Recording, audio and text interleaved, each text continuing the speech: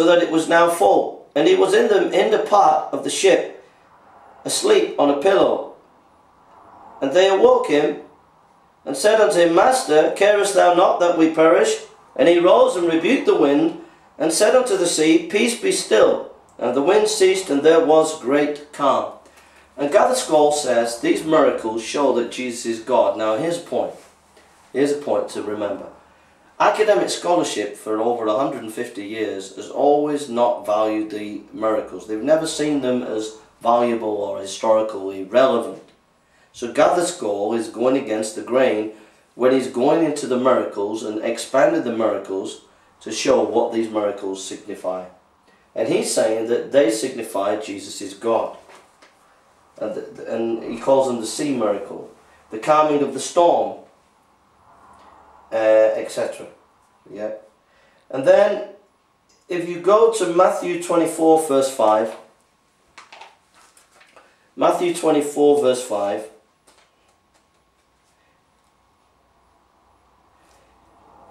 it says, And many shall come in my name, saying, I am Christ, and shall deceive many.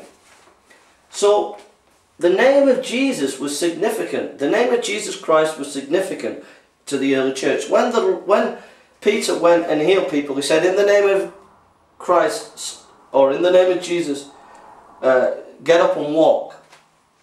Think about that from a Jewish perspective. A Jew at that time, the only name that is worth and speaking on behalf is God, the God's name, Yahweh.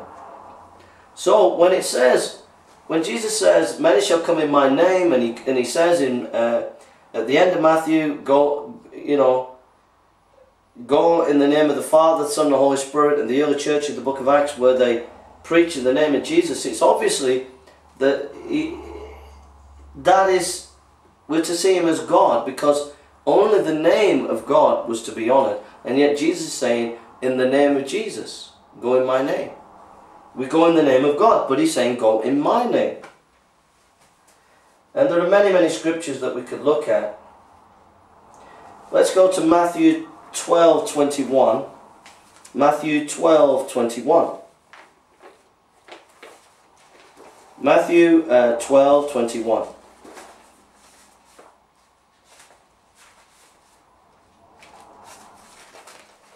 Get my dinner in a minute. Matthew 12:21.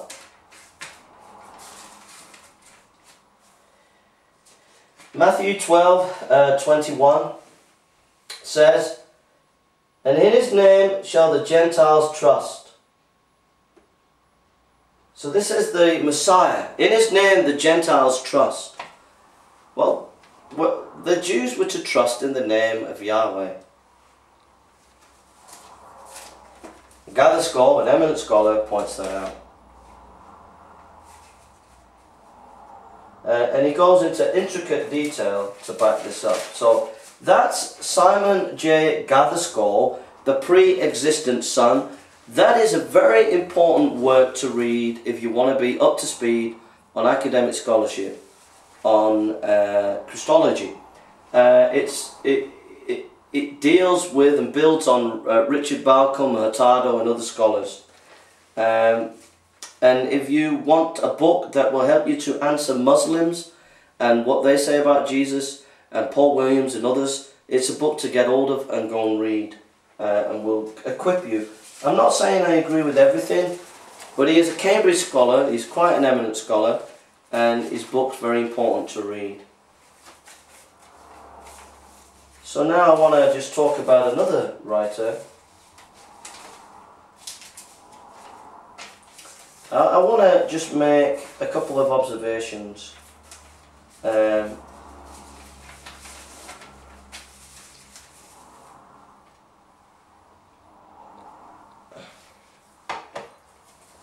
Now, a much more, it's not in the higher echelons of academia of today, it's not seen as an important academic work. But in terms of an important classical theology book, it's very, very, very good and very important, and that is Lorraine Bottiner's book, The Person of Christ. Now, before we just read some of this book, I just want to have a caveat of just to talk just a little bit. For those who read books, and those who are academics, and those who are lay people, I want to just bring a caveat here, and that's this. Academic scholarship uses the word low Christology and high Christology, and it sounds very, very, very helpful.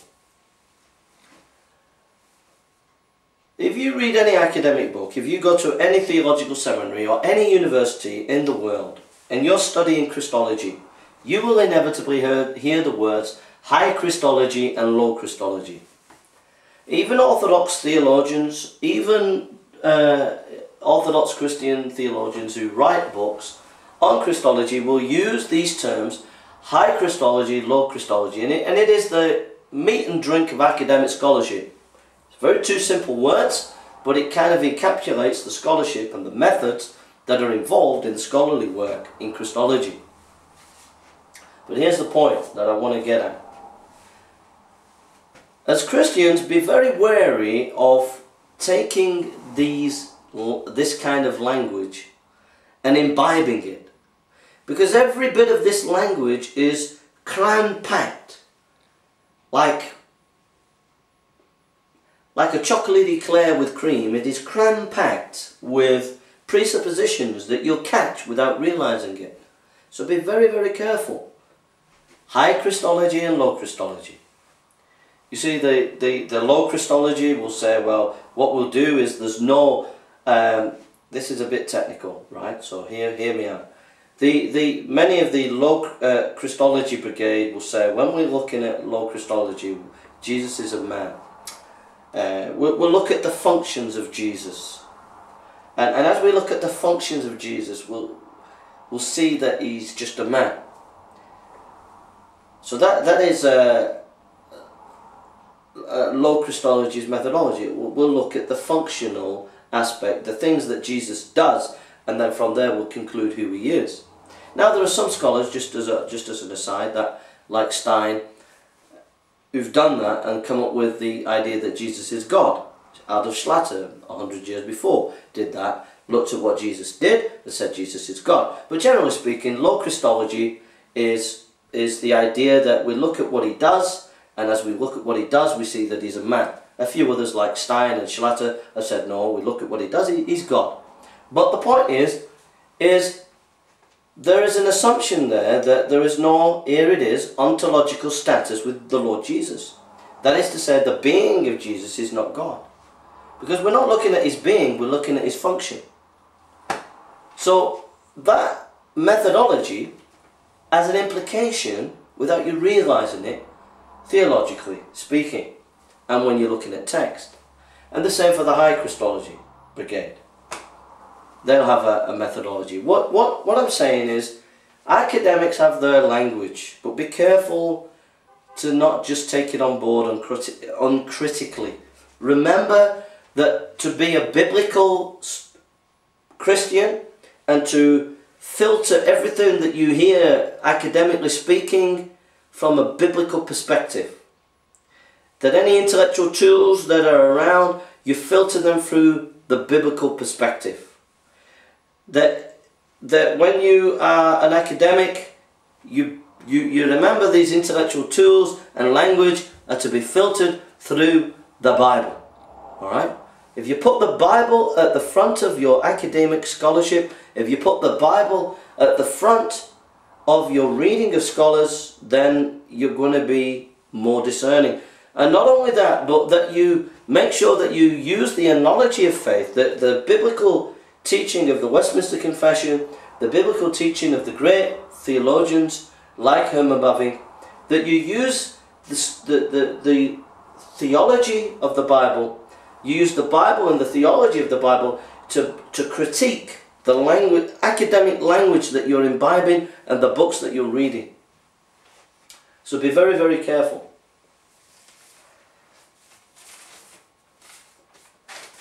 Filter everything through the Word of God, through the Bible. Filter everything through this book, the Bible, yeah? So we're near the end. Now, a scholar a theologian that you could read. And get hold of this book. If you get hold of a book on this topic, get hold of this. The Person of Christ by Lorraine Bottner. I don't know who publishes it today. You could get it PDF, you could get it second hand. The Person of Christ by Lorraine Bottner is worth its weight in gold. And he talks about Jesus is God. I can't wait. I'm just going to have a little bite. Sorry.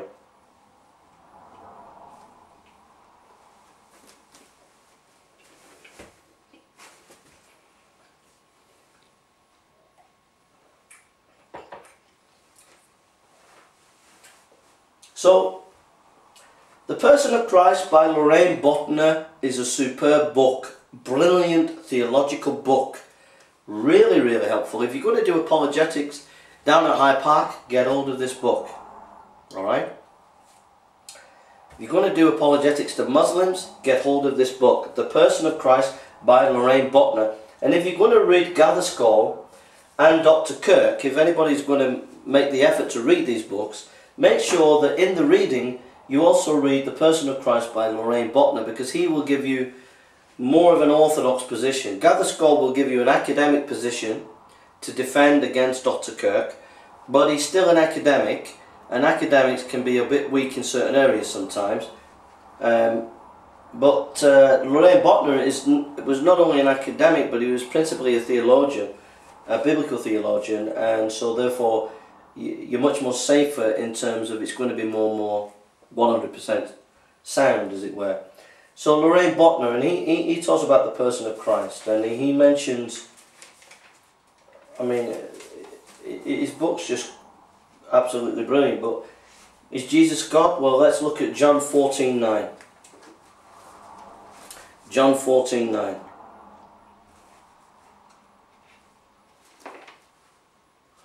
So this soiree into Christology and scholarship is just to give you a taster that for you as a Muslim, that there are answers to your questions that we can show you from the Bible and from scholarship, that what the Muslim scholars are saying and apologist is wrong, that the Bible teaches Jesus is God.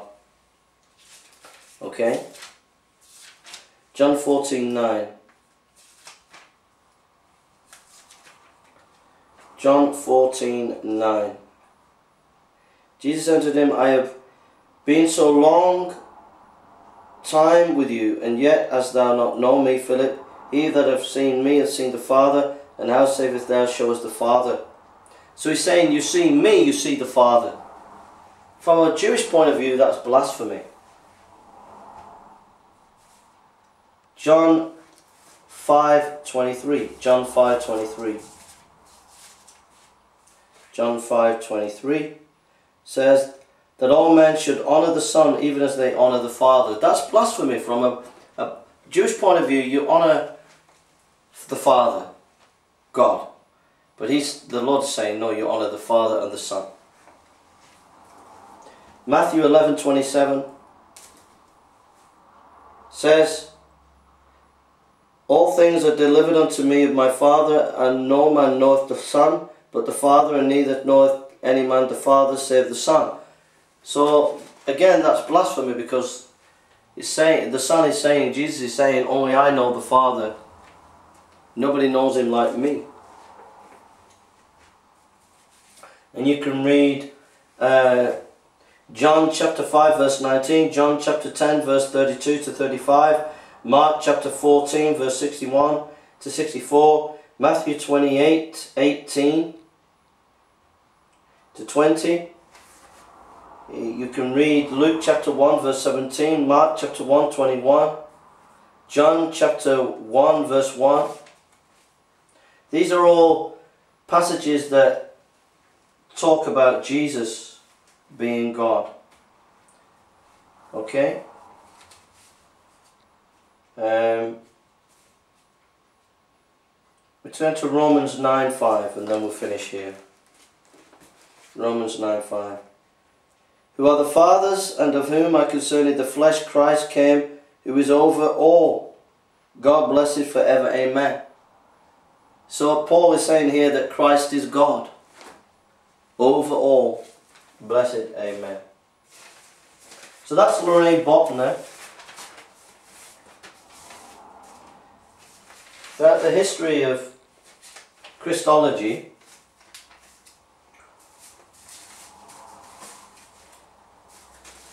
so I would encourage you to read some of the creeds, read the Westminster Confession. In fact, I'll just be 1 second. I'm going to get the Westminster Confession.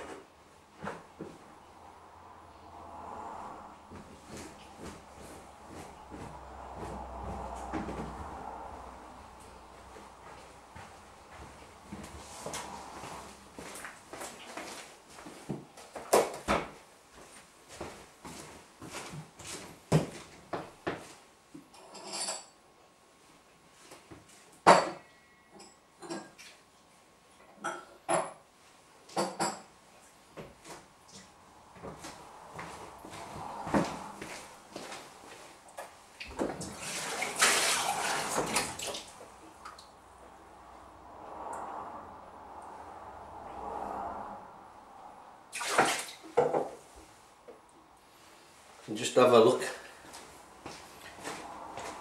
Just look here. Have a look at. You see the horses there? See the horses? It's raining outside.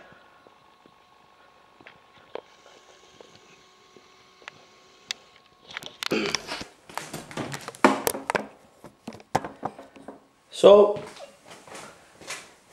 this is Studies in Theology by Lorraine Bottner, and this has the book Person of Christ in it, so you can get hold of this book as well, by Lorraine Bottner, second hand. So have a look on Amazon, get it second hand, but that will look at the Person of Christ and the Trinity. And another book to get hold of is a classic work by Kriegel Publications. Edward Henry Bickersteth, The Trinity, there we are, by Kriegel Publications. That's a really helpful book on the Trinity. If you're an apologist and you're going to do debates and discussions, get hold of that book, it will really help you. If you're a Christian, you need encouraging, that book will really help you. So it's published by Kriegel. It's The Trinity, a classic study of biblical Trinitarianism, Edward Henry Bickersteth. Okay, so get hold of that book. And another book to get hold of on Christology is the Westminster Confession, and we're just going to read what it says on the deity of the Lord. So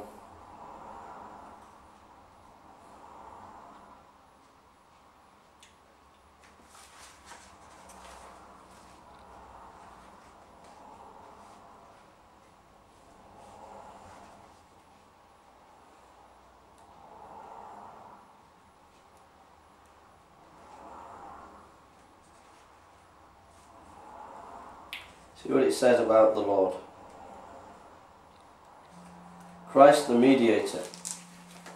So we'll read the Westminster Confession on Christ the Mediator, of Christ the Mediator, chapter 8. Excuse me, sorry. So we'll just read this and see what it says about who Jesus is. And then we're finished, and then I can have my dinner.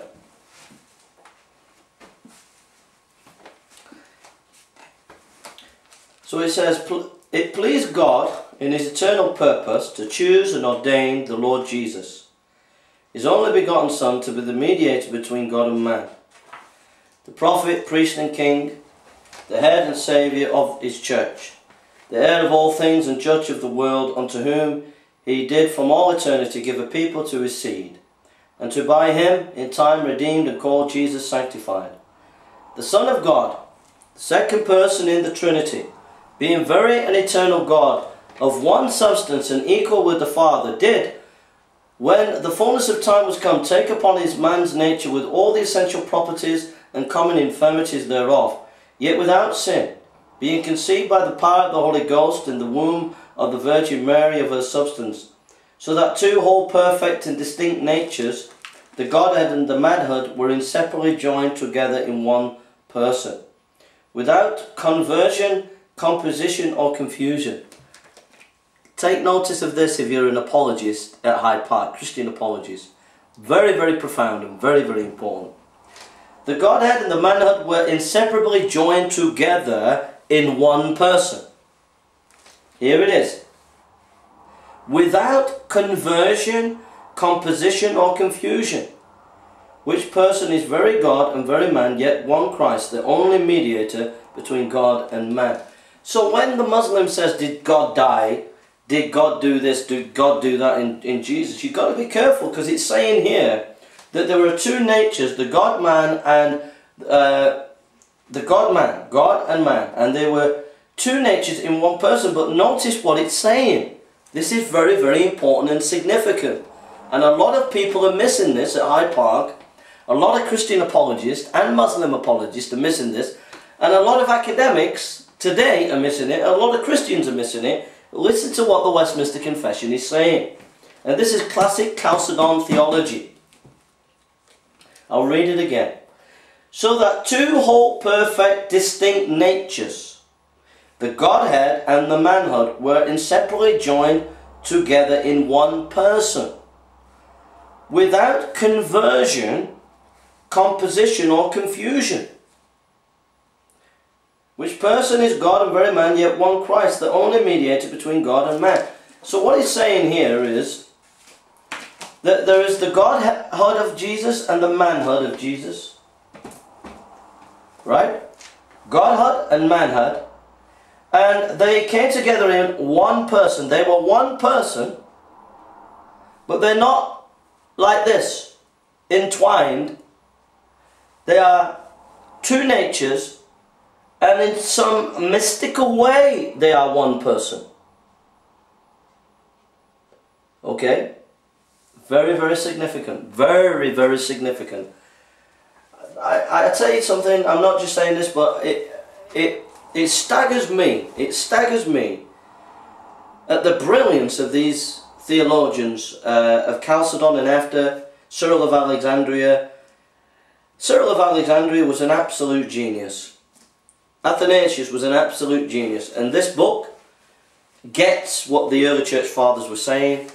And this book is saying, look, listen again, it's really significant, really profound. So that two whole perfect and distinct natures, the Godhead and the manhood, were inseparably joined together in one person. So the God-man were joined together in one person. But listen now. Which person? Without conversion, composition or confusion. Okay? So they became one, but their natures were not confused. There was a clear God nature and a clear man nature. Very, very profound, and that's what I wanted to bring your attention to there, is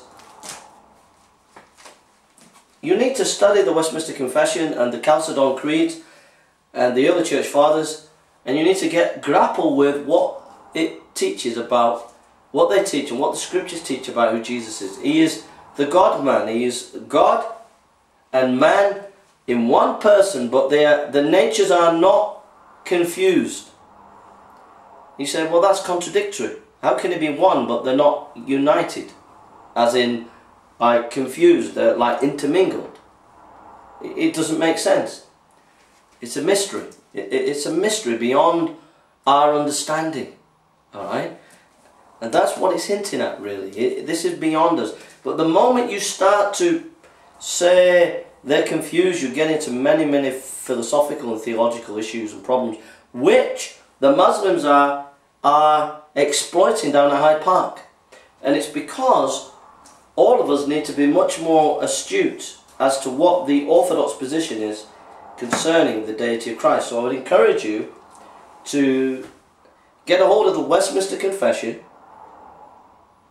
I'll just unpack it for you, okay? You had the Nestorians. The Nestorians. The Nestorians said in the character of Jesus, there was the two natures. You had God and man, and they ran side by side. That is a heresy. Nestorianism is a heresy. You got in the nature of God, in the nature of Jesus, you had the God and you had the man, and they were like two side by side, never mingling like that, right? Two wills. That's a heresy. Then I can't remember exactly what they were called. I think they were the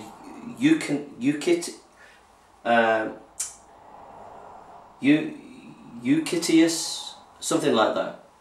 You had the other side, the Eutychiuses, or I can't remember exactly the name. And they believe that the two natures of Christ became one, intermingled, right?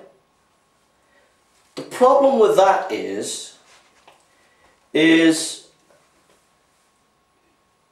you run into philosophical problems once you say that, because you're saying the very nature of God changed. The very nature of God suffered. But how can God suffer when He is eternally God? He's always been and always be who He is, always the same. Alright? So it brings some philosophical, theological problems. Chalcedon, Cyril of Alexandria, and the Westminster Confession are saying this. No. You have God, you have man. Right? They are one person. They are one person. Right? But the God-man's not changed. The man has not changed. But yet they are one person. So Nestorianism, God, man, one will.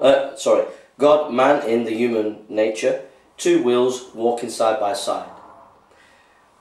I think it's Kittyism or something like that. Said no, two natures became intermingled as one, like that. Chalcedon and here Westminster saying no, two natures become one. They're one. But the God nature has not been confused. Alright? That is so profound. So profound. You cannot even begin to understand how profound, philosophically and theologically, that is. But it's also biblical. Because if we turn to John chapter 1. John chapter 1. John chapter 1. So I hope I've unpacked that for you. Let's just see. Let's get that name for you. So we don't want to leave you. See if we can get it in here.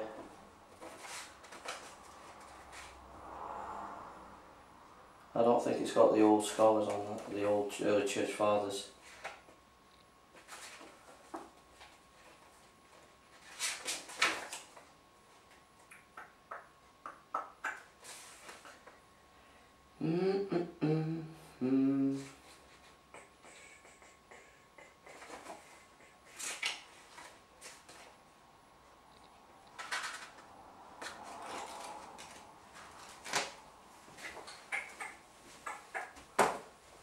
It's in this one. No. Let's see if it's in this.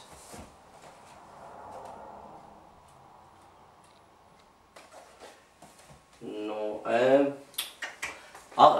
for scholarly purposes. I'll be back with you in 1 minute. Forgive me. Just give me 1 minute. I'll take my sandwich.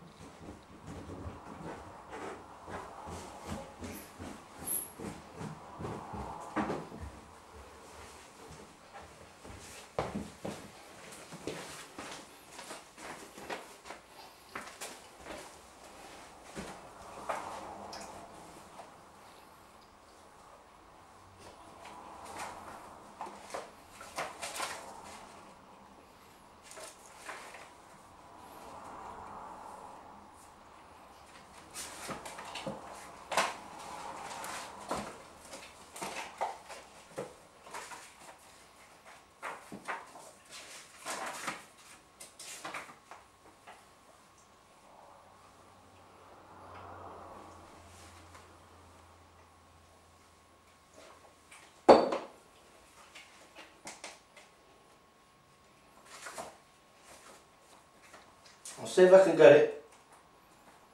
It's very important.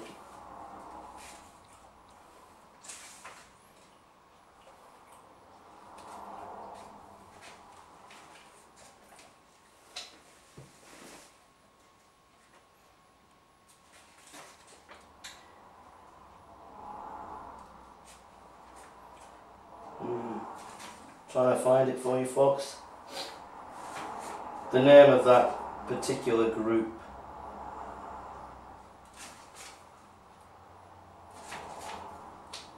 Yeah.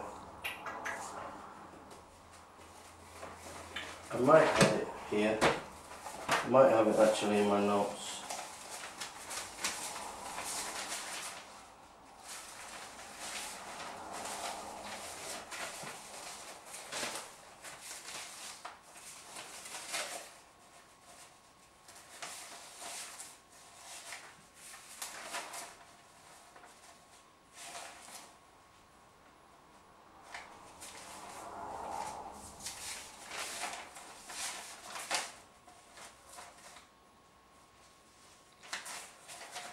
Yeah, I'm sorry about this folks, I can't find it, but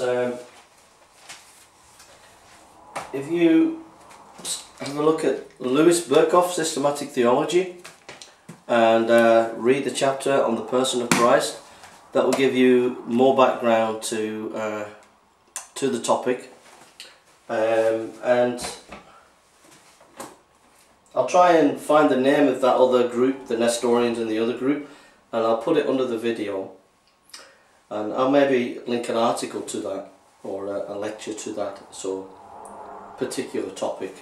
There is some lectures on Biola University on the two natures of Christ and the person of Christ by an academic there that's very helpful, and so I'll link to that, and you'll find the information there for you.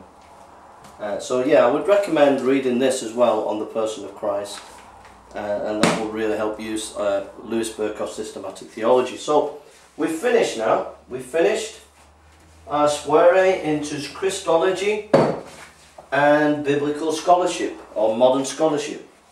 So I hope that's been a help to you, and these notes here that I made was about 10-12 hours research, and I've just given you a snippet of the research that I did. So I hope this research and the conversation that I've given you, I hope it's stimulated you, I hope it's helped you. So we're going to close in prayer, and I hope it's been a help to you, and I hope it strengthens your faith. I'm just trying to help you to I'm trying to help apologists who go down to Hyde Park just to be a bit more savvy academically. I'm trying to help Christians just to be encouraged that your faith can be defended. And I'm trying to educate people just to give you some idea of you can be an evangelical Christian and not be intimidated by academia. Yeah? And I'm trying to help you to be more precise about your faith, more biblical about your faith, and more in touch with what's going on academically. And I hope that's been a help to you. And so this video is not for the faint-hearted. There's a lot of content in this video for you to get your head around and think about. And there's been a lot of books recommended to you. And I just hope that this video, I'm sorry that I've made it while I've had a cup of coffee and a sandwich, but it's more like kitchen table scholarship. Alright? Kitchen table scholarship, where you're in my home and you can just see me chilling out. I'm chilling out today. This is a day off today. I'm just doing practical things that I need to do today. So that's where it's at today. So in the midst of that practical soiree, I've been reading, studying, and I've just got this scholarship out for you and information out for you today. And then I'm going to pray now and then get back to doing the practical things in the house. So God bless you. So let's just pray and read the word of God. Let's read Philippians.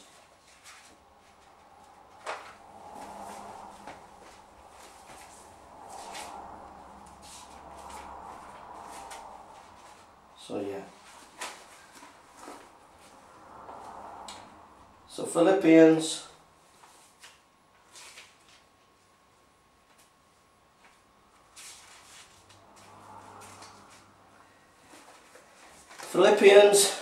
chapter 2 verse 6. Who being in the form of God thought it not robbery to be equal with God, but made himself of no reputation, took upon himself the form of a servant, and was made in the likeness of men. And being found in the fashion as a man, he humbled himself and became obedient unto death, even the death of the cross. Wherefore God also highly exalted him, and gave him the name which is above every name. Let's pray. Father, we thank you for this day. We thank you for your goodness and your love. And Father, I pray that this video would in some way encourage people, help people, strengthen people. And Father, just be a blessing to people, that they might be aware of that they can defend their faith and that remain biblical, but also not anti-intellectual, just ignore what people are saying, or the scholars, Lord. But that we can grapple with their ideas, but know that ultimately your word is the standard of truth. Your word is a lamp to the feet. Your word is a light to us, Lord. And Father, we can be guided by your word, and that your word is the basis for reading, the basis for theology, and the basis for scholarship. Your word is truth, O Lord. And we give you the praise and the glory and the honor. And I praise and thank you for this day. Father, Son, and Holy Spirit, we thank you for your goodness. We thank you for your love. We thank you for your blessings. And Father, I pray that you will bless this day, that you bless my friends as they hear these words. And I pray that this video would be a blessing and an encouragement and a help and a comfort and a strength to them. In Jesus' name, amen. Amen. God bless you. Have a lovely day. And I'll see you in a week's time. I'm busy, I've got other things to do. So I'll see you in a week's time. And God bless you. Have a lovely day. Take care.